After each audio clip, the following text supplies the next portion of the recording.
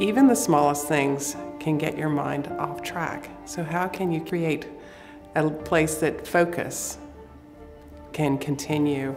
And I think that when we're talking about the well-being of spaces, it's even very small items like this that make a difference. I'm Fiona Grandowski. I work for Collins Cooper Carusi Architects. Our primary focus is on education from early learning childhood to K through 12 to university. It doesn't sound like anything. Nothing that I think a person in the space would notice, which is amazing. So when you add up the intelligence, the quiet, and the power, I think this is something that I would like to see more of.